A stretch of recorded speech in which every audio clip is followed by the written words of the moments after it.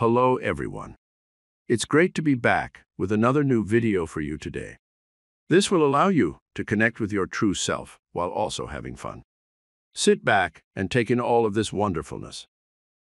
You all think that when you sit to meditate, the source is going to write a book through you that's going to change the world. Well, okay, maybe. It could happen. It could happen. But don't you have other things also that you want to receive about? Yes. Like everything? Yeah. And so why does it always have to go to, oh yeah, I sat and meditated and now I'm writing a book? Why can't it be, I meditated and I got a thought and I followed it through and a wonderful thing happens? And I meditated and I got a thought and I followed it through and something else. Why can't it be, Source is guiding me in what feels like a magic carpet ride to the fulfillment of my existence? In other words, to the fulfillment of my beingness.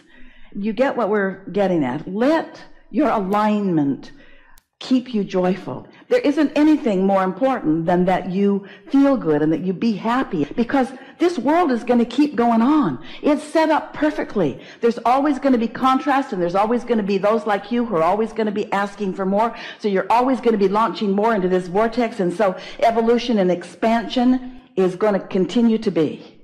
The evolution of all species is about this. And there will always be Source answering that. And there will always be new children who receive, and the beasts of your planet who receive, and some of you who deliberately receive. In other words, it's always going to be okay. Do we make you sound like you are puppets on a string? You are not. Because you're running the show. You came. You're the leading edge. You're in the contrast. You're making the decisions. Can you feel the difference between your thinking of a thought, step 1, and your receiving of a thought, step 3? We'll wait until you figure that out. Can you feel the difference? Well, this is a new thought for you, isn't it? When you're exploring contrast, you're thinking about it. You're evaluating it. You're measuring it. You're comparing it. You're choosing from one thing and another. In other words, you're contemplating it. Your thinking mechanism is really involved when you're in that contrasting mode. But once you've launched that rocket, and once Source has hold of it, don't you think it would be a good idea for you to listen in to see what Source thinks about it, and to see what resources have been gathered up for you, a steady stream of them? So it's like Source says, all right, we've got a beat on what you want, and you can keep exploring life, and you can keep amending your desire, and we'll keep feeding to you impulses and suggestions about how you might enjoy the evolution of this desire the most. Not how you can get to it the fastest, not how you can justify your existence by getting rid of this problem, how you can enjoy the unfolding of this desire the most. Let's pretend that it took you 5 years of contrast to ask for something.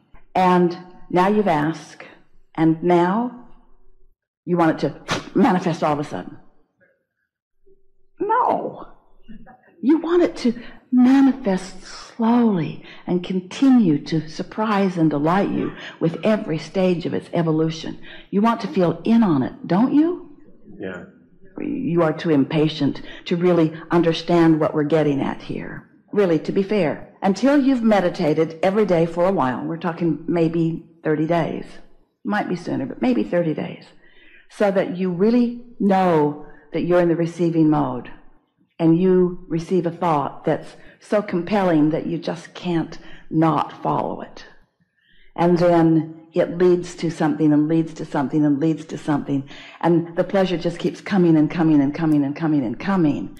And you are actually a conscious witness to the unfolding of the thought that you know you received because of meditation. Until that happens to you, this is just a theory that you could forget about tomorrow.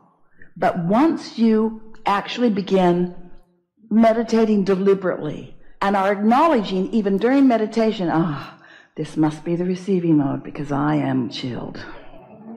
And then an impulse or a thought comes, and you know for sure that you received it. And then The impulse is strong enough because you've been in a state of non-resistance, so that the impetus, the momentum of the thought of source has enough momentum going that your impulse to act on it is strong enough, and you do, and you witness the result of that successful receiving mode, that successful download of important information from broader perspective, who knows about you and loves you so much. Once you start doing that, then you'll say, the magic is back in my life. Then you'll say, I'm invincible. Then you'll say, bring it on, contrast, because I just love having a new thought, because all you're going to do is put it over there in the vortex machine, and the vortex machine will attract all the cooperative components. And when it's ready for me, Source will tell me. And I'll be ready for Source to tell me, because I'm ready every day for Source to tell me. Humans have this habit, we love you very much, of not wanting to feel the success of something until it manifests. It's like, show me the money, then I'll be glad. Show me my lover, and then I'll be glad. Show me the evidence of good things, and then I'll be happy. So most people stand outside the vortex most of the time and let what's happening in their experience dictate where their vibration is. So you let reality train your vibration.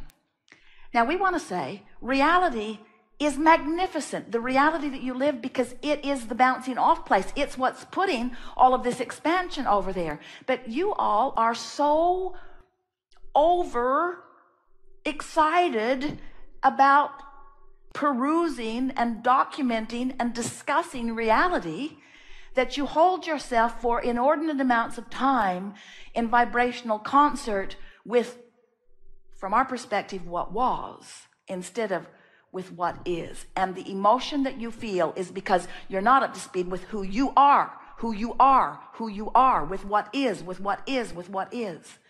When you ask for money, that money is. And when you keep bemoaning the fact that you don't have it in your bank account, you deprive yourself of the vibrational alignment with the money that is, and you don't let it manifest.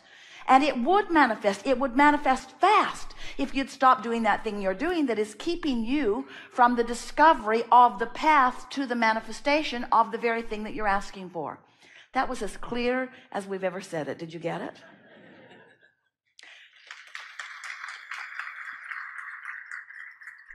You are the creator of your reality, but even more pointedly, you are the creator of you.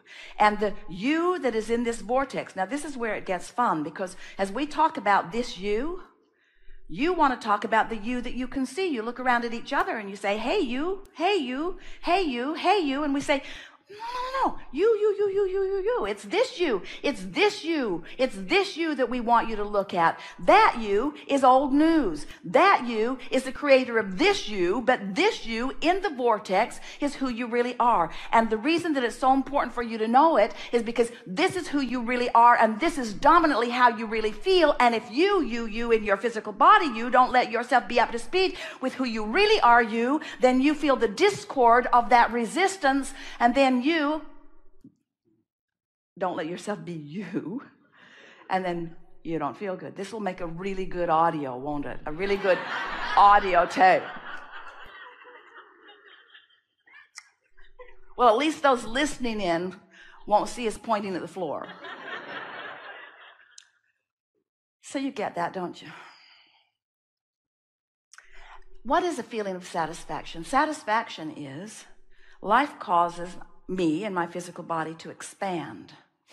And I felt the discord of the expansion briefly, but because I care about feeling good, I've trained myself to follow the trail of good feeling thoughts. So I reach more optimistically, I reach more hopefully, I tell better feeling stories, and I've trained myself into positive expectations. So I'm following the trail of the new idea, and so I feel satisfied because I'm moving in the direction of who I am. And as I do that, the vortex, this powerful law of attraction vortex, is calling all cooperative components. And because I'm optimistic and hopeful, I'm a pretty cooperative component, and so I'm being pulled in the direction of it by this powerful law of attraction, and I'm feeling the satisfaction is the opposite of resistance. The feeling of satisfaction is like anti-frustration. It's like evidence of going in the direction of who I am, while frustration is evidence of holding back and not going. So satisfaction is the feeling that I'm on the right track. Thank you for watching. If you enjoyed the video, please leave a like and share it with someone who could use some motivation.